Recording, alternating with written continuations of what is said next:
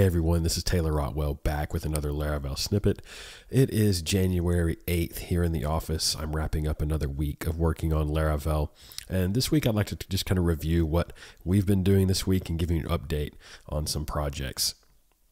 So one thing we launched this week was Jetstream 2.0. This brings several improvements to Jetstream.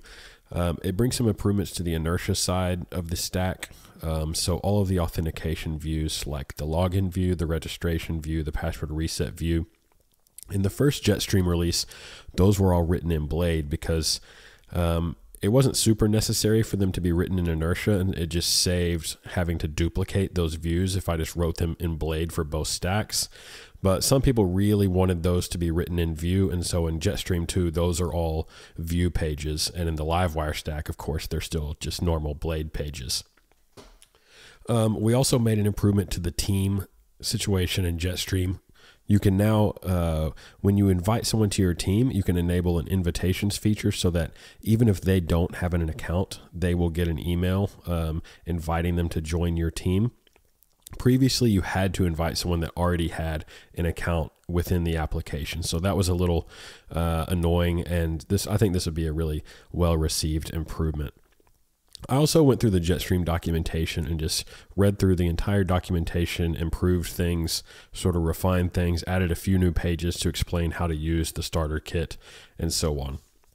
And of course, if Jetstream isn't your cup of tea, you could always use a more simpler starter kit, Laravel Breeze, which is kind of just basic Blade authentication views and no other extra features like Teams or two-factor authentication or API support or anything like that.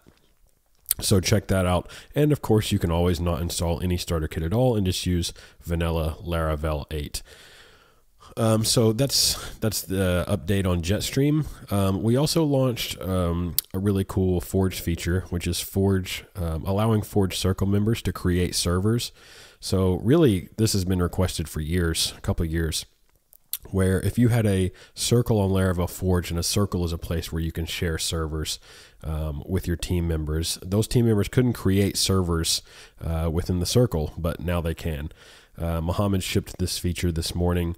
This allows you to share a credential with the circle so that other circle members can create servers within that credential. That credential might be a DigitalOcean credential or an AWS credential and so on.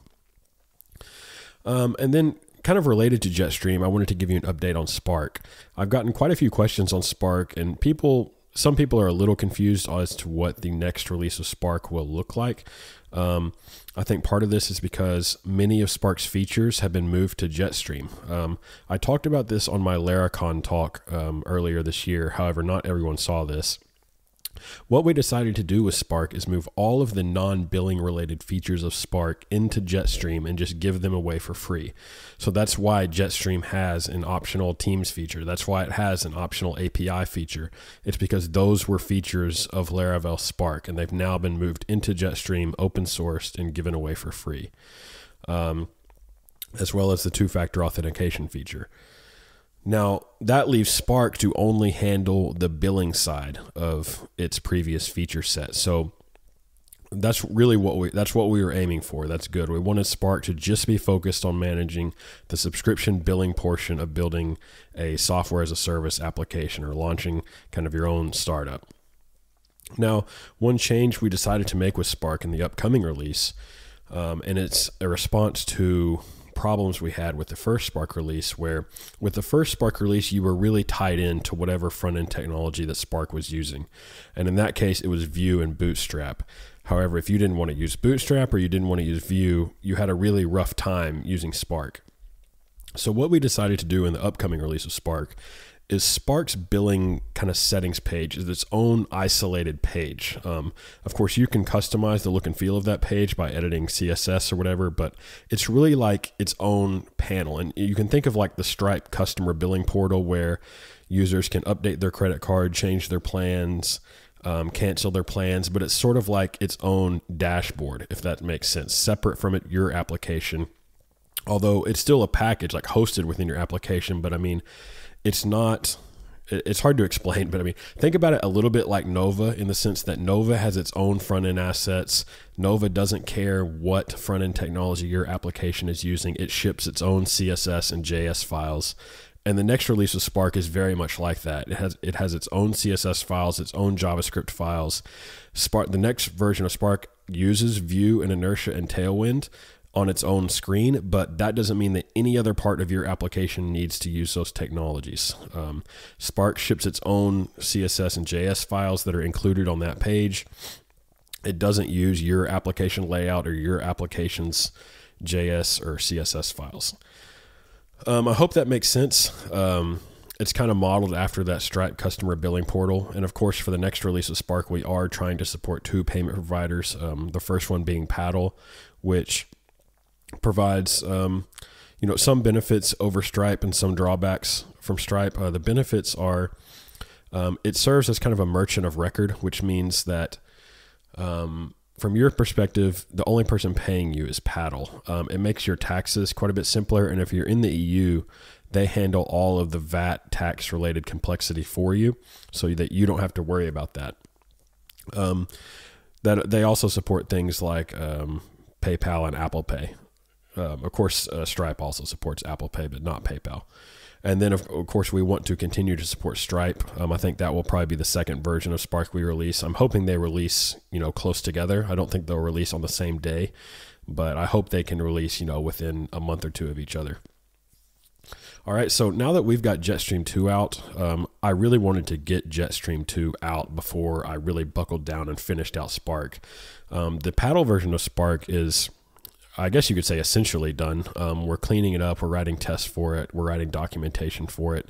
And once that is shipped, we will focus in on porting it to the Stripe side, which I don't expect to be too much work, since we already have, of course, a really robust Stripe version of Cashier, and we have a lot of experience with Stripe, so that really shouldn't be any big surprise or complex for us.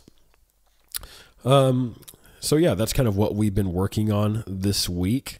I mentioned on Twitter that in addition to the Jetstream and Breeze starter kits, I also have a Next.js React SPA starter kit that uses a Laravel Sanctum authenticated backend.